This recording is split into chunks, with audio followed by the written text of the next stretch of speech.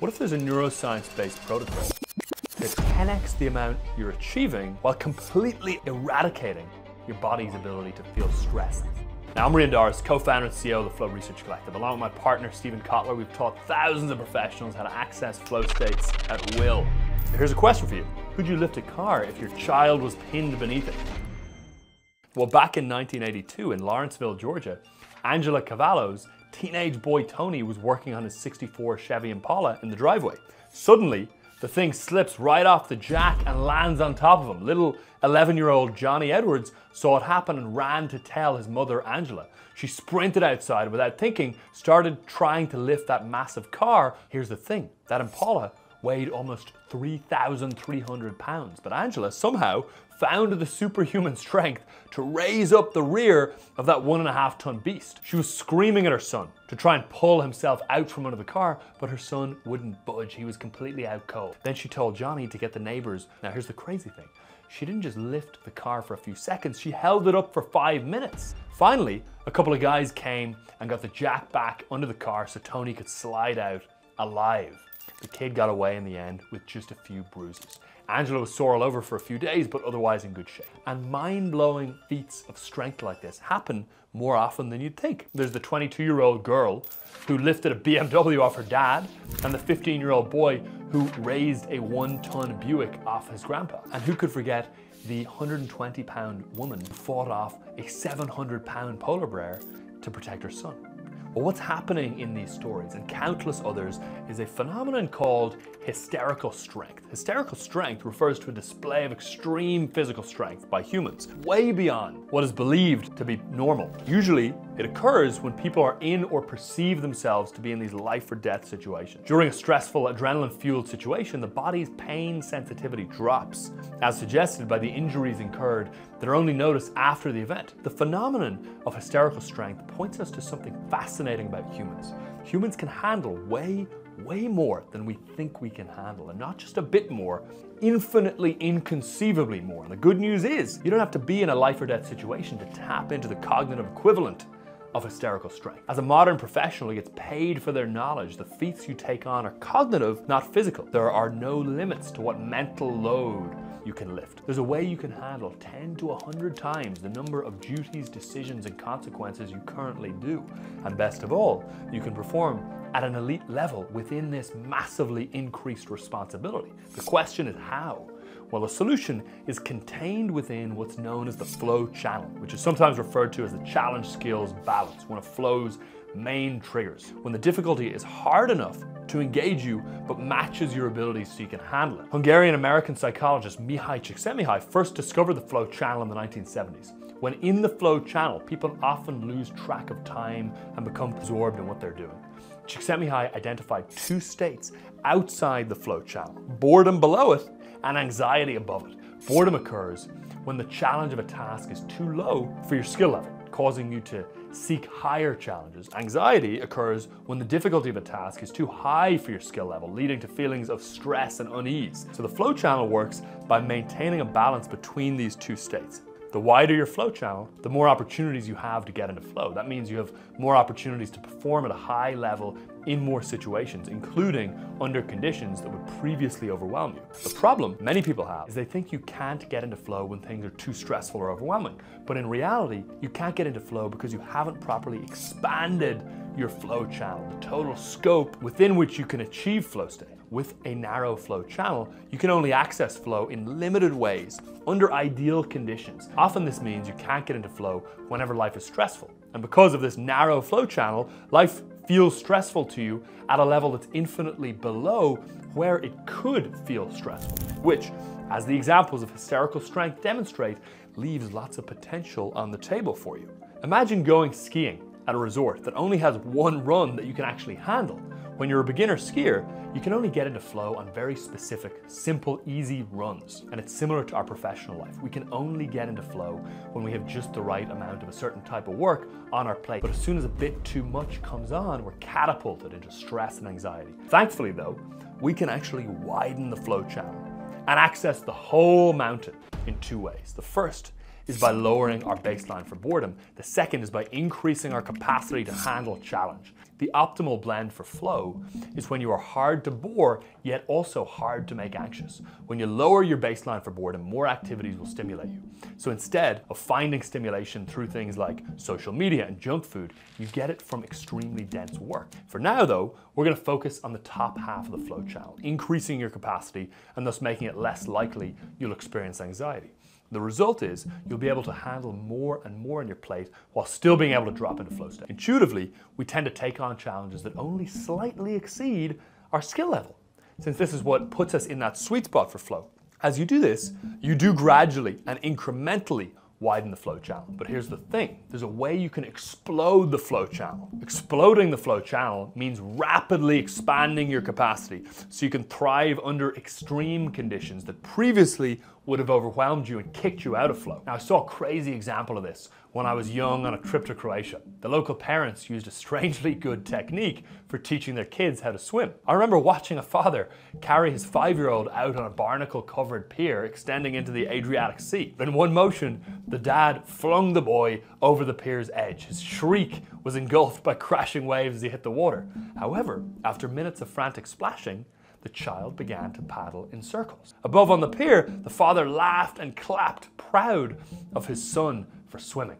This is what it's like to explode the flow channel. Exploding the flow channel is about forcing yourself to learn to swim so you don't drown, and that's the risk. The risk is real. But you also get the potential upside of learning to swim in minutes rather than in months. So what's happening here is an example of the external flow trigger, high consequences, taken to the extreme.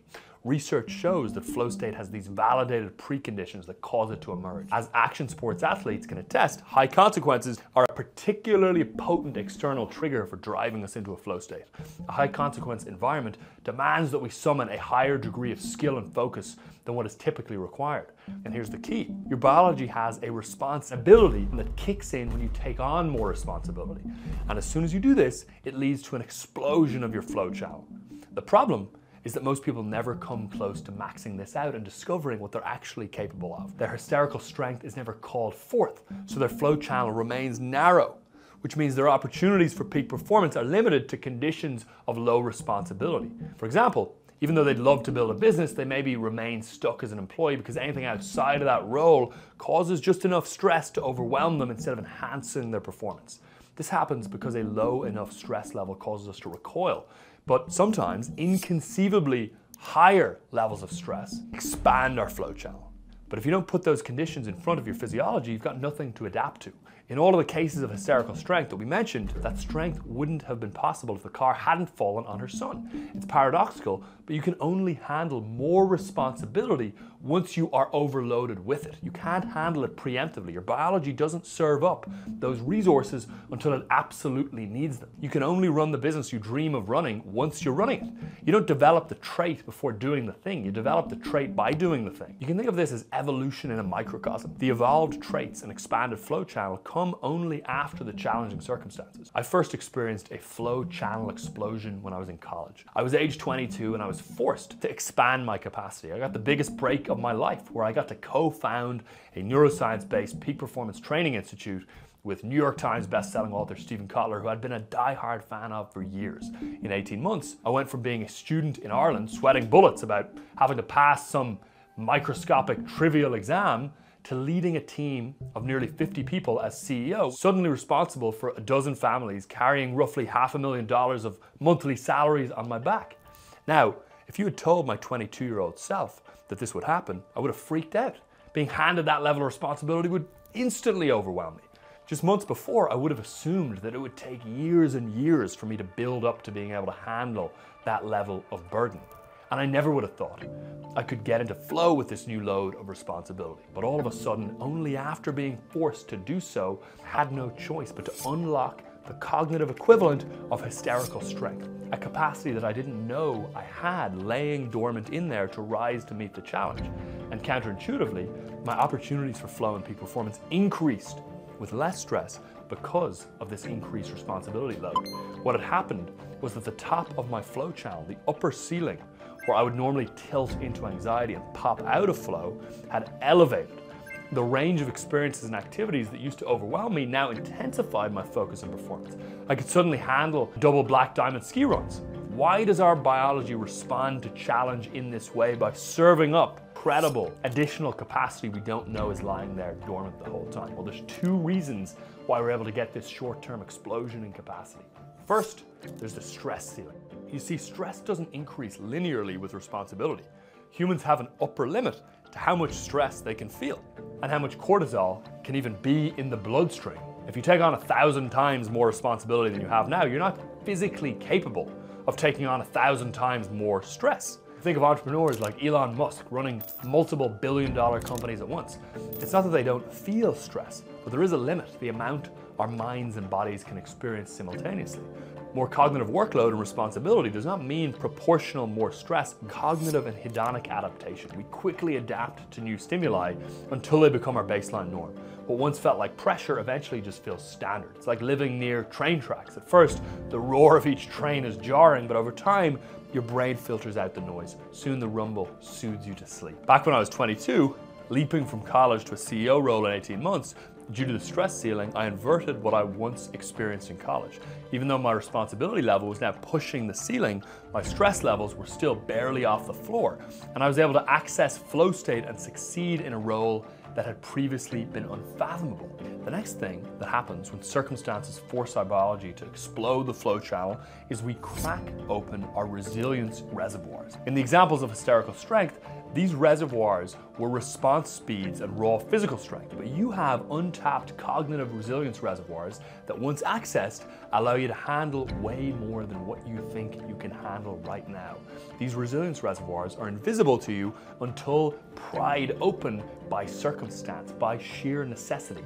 You can see this with the Navy SEAL Hell Week training, where recruits face over 200 miles of running, disorienting sleep deprivation, and cold water immersion, where they must immerse themselves in frigid ocean water pre-dawn and then roll in the sand, creating a chafing, abrasive layer on their skin while teetering on the brink of hypothermia.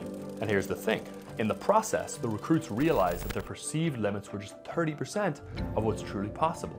With enough intensity and the flow trigger high consequences, the human spirit summons astounding resilience reservoirs. The key point is that the SEAL trainees couldn't complete even half of these ordeals in a regular gym workout. You can't do Hell Week outside of Hell Week. Urgent context forces and cracks open your latent resilience reservoirs. As William James, the founder of modern psychology, once said, the human individual usually lives far within their limits. Most never experience their spirit's full force. So how do we actually do this? What are the practical steps to pull this off and explode the flow channels? Well, think back to a time when you had one of those really heavy backpacks on your back for a little while. And remember how, after you take it off, it suddenly feels like you can jump twice as high. You feel really light afterwards. That's what we're going for.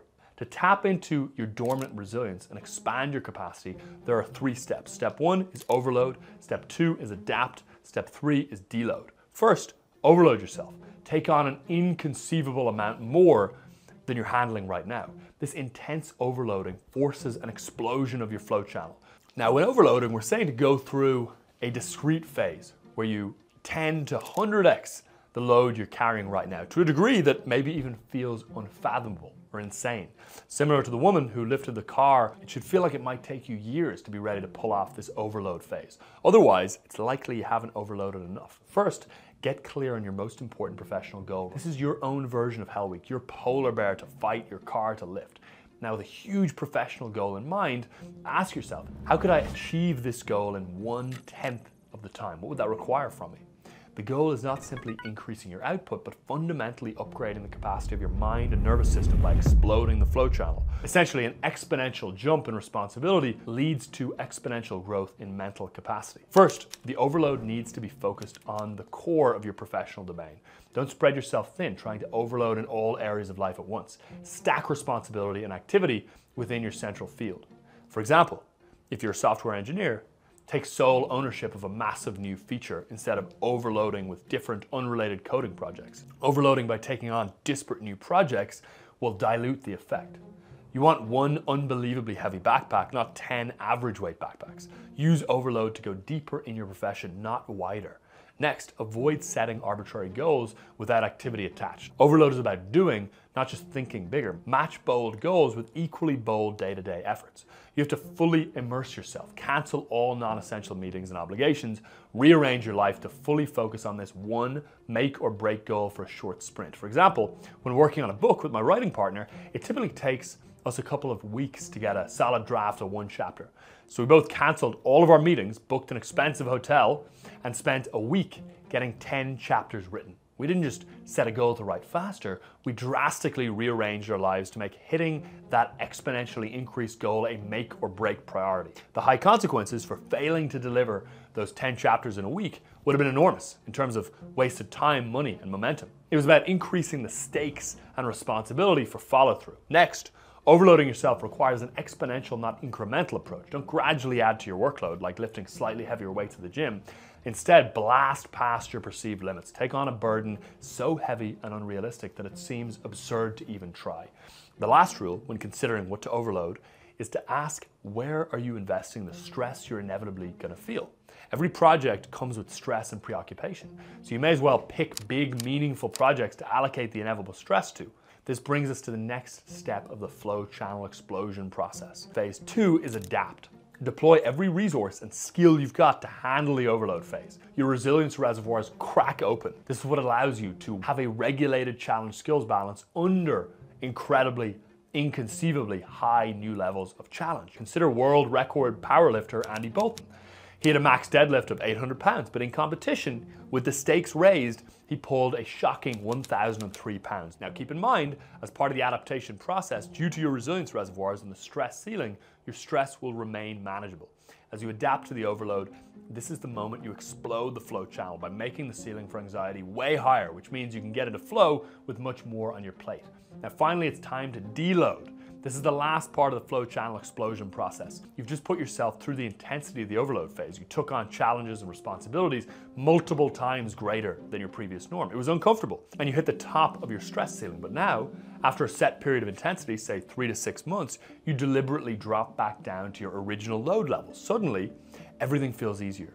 Your original pre-overload responsibilities that used to tax you now feel smooth, feel manageable. You can get vastly more done with less effort and incredibly low levels of stress. It's like trying to lift 100 pounds every day for weeks, and then in your next workout, trying to lift 10 pounds. The 10 pounds feels as light as a feather. What happened? Well, you've experienced something called cognitive elasticity. Just as muscles grow in size and strength when lifting heavy weights, your mental capacities grow when heavy cognitive loads are placed upon them. Your brain evolved new connections and pathways. Attention centers became more robust. You developed greater emotional resilience and more complex thinking patterns. All of this was necessary just to survive the exponential increase in load and responsibility. But here's the key. Once grown, your brain doesn't relinquish these new capacities when you return to lower load levels. It's permanently stretched like a rubber band. Your fitness for tolerating professional responsibility has permanently increased. A helpful analogy to tie this all together. Imagine loading a heavy backpack onto your shoulders. At first, it feels crushingly heavy. Your muscles ache as you struggle under the weight. But if you keep walking despite the strain, your muscles and mind adapt. Step by step, the burden lightens, your legs strengthen, your resolve hardens. Soon you're trekking smoothly with a pack that initially seemed unbearable. Then you deload, drop back to normal levels. Suddenly, your original workload feels smooth and easy, but it goes even deeper. It's not just that doing what you were doing feels easy, it's that doing even more than what you were doing now feels easy. For example, a 1,000% increase in workload may cause 300% more stress due to the stress ceiling. Adapt and deload, and that 300% level of stress drops down to nothing. From there, it requires a 2,000% increase in workload to feel stress again. So overload, adapt, deload. You may not be able to handle what's currently on your plate, but you may be able to handle far more than what's currently on your plate. All kinds of other benefits occur. You gain an updated and expanded identity, increased vision with respect to what you're capable of in your life and business, and of course, a significantly expanded capacity. So you get the goal, and you get the capacity to set and achieve bigger goals faster. For example, the new leader who goes from being an individual contributor to leading a team of 10 suddenly realizes that they could build their own 100+ person organization. And by the way, you can facilitate this flow channel explosion process for others. If you're a team leader, If they voluntarily ask for it, you can elevate a highly ambitious team member very radically, overload them with responsibility, giving them 5 to 10 years of progress in months. We call this accelerated promotion. For example, an ambitious and highly competent employee of mine told me he wanted to become a CEO. So I let him take over one of my businesses entirely. He went from leading a small team to running an entire business within the span of weeks. While that may have seemed reckless, it was a bet on exploding his flow channel. And you know what? He sent me a Slack the other day reporting a record revenue month. He adapted like crazy. It could have taken him a decade to gradually, incrementally build up to bearing that burden. Because we threw him in, just like the Croatian parents throw their kids into the sea, he adapted in a fraction of the time. As you explode the flow channel by overloading, adapting, and deloading, you can make the responsibility easier to bear by working at the right time. There's a daily peak performance window unique to you, coded into your biology. Click the video on the screen to learn more.